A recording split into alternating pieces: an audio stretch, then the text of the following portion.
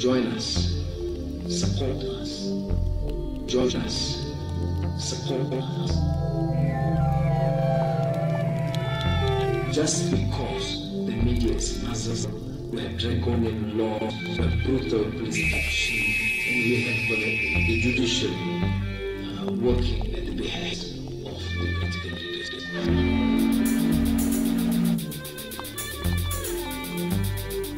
Join us.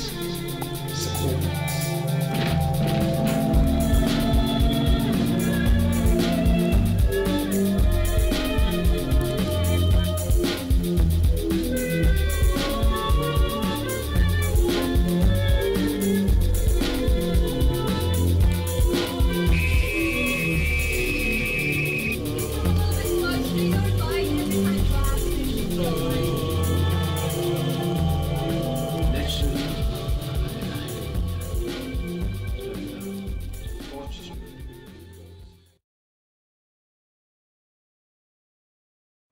Testing.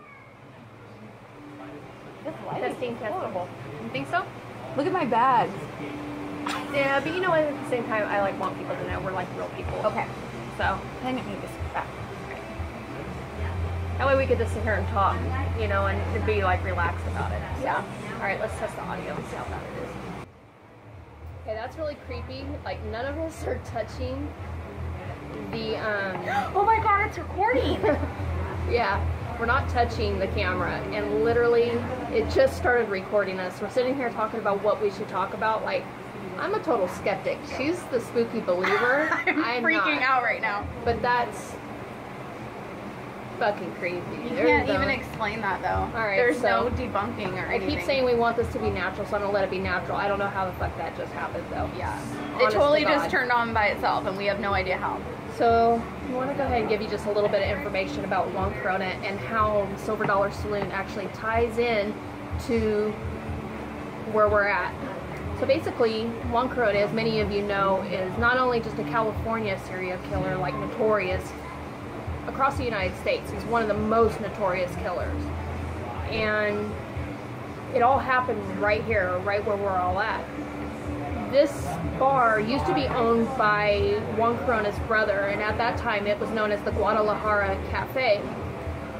The week, or I won't say that, I don't know, because I don't want to give you guys the wrong information. Shortly before he was actually arrested for the murders, there was an attack inside this bar, and they suspected that Juan's brother was responsible, or Juan himself.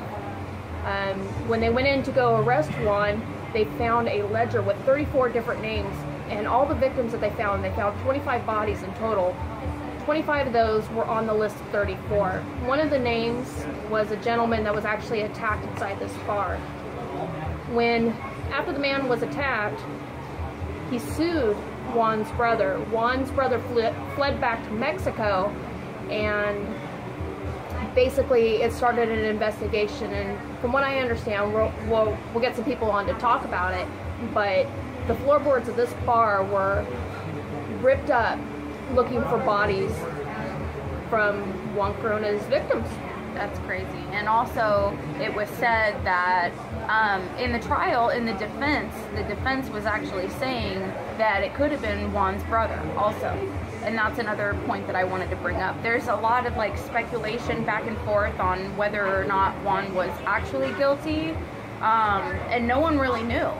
So, I mean, people say that there could have been other people involved, that it could have been this person or that person. So basically, we just want to like delve into all information and try to get as many people to come forward and talk to us about it. It's really interesting, I think. Yeah, and I think it's really important for us both to keep an open mind. Me and Amber, one of the things that brought us together is the fact that we're super fascinated with serial killers and horror and all that kind of stuff in general. Yeah. And you'll see, like, over time, our little page is going to kind of wander off in all kinds of directions. But, you know, it's just kind of strange that recently her and I had a talk about serial killers, and she does have a tendency to lean more towards a little bit of sympathy. I won't say she goes full bore, because she has sympathy for the victims, obviously. Right. But she really wants to know what is it that makes these people do crazy things.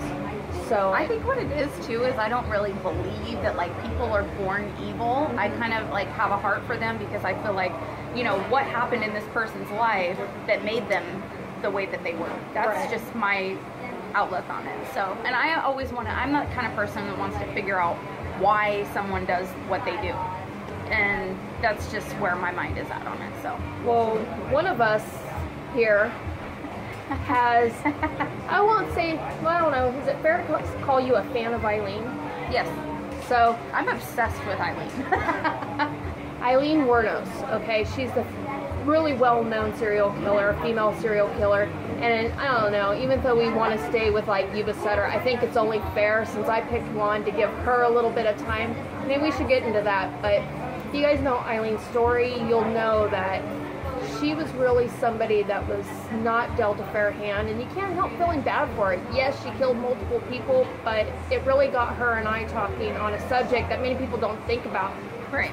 What makes these people kill? Right. And I could honestly understand to a point why she did what she did. And that's where the struggle comes in, back and forth in your heart. It's like, you know, how do you really condemn people like that for doing those things? Well, it's kind of like a strange thing too with this article about Juan coming out. There's been a lot of talk on Facebook about it, and we actually ran into somebody who knew him, was a friend of his daughter's, and she says that this was a setup. So I'm going to try to keep an open mind. Up until like right at this moment, I've been 100% it was all Juan, not the theory that Amber shares that's possibly his brother, which a lot of people feel that way. But supposedly in the Hispanic community, there's a real strong suggestion that he was set up. And I don't know. That makes the most sense to me, to be honest. It really does. Yeah, we're fine. Thanks. Thank you. So that's something we're going to go into, and I think we both agree that we're going to keep an open mind and just kind of see where this thing goes. And not only that, but just to let everybody know, there's different stories, and people think that this happened and that he's innocent and that he's guilty. We're really going into it open-mindedly, so I don't want anybody out there who's watching to think that we are one way or the other. We are completely neutral in the whole situation, going based on information that we find during research. So that's basically what this whole thing is. Absolutely. Okay. So we're pretty excited. I think I'm just going to give you guys a quick little look around here in a minute and show you kind of the bar. Maybe we'll run outside real quick while there's still a little bit of light. It's getting pretty dark outside, and just kind of like let you guys get a feel for the Silver Dollar, once known as the Guadalajara Cafe. Okay, so here we are at the Silver Dollar Saloon, and trying to get a video of it all in. This is where Juan Corona's brother's restaurant was.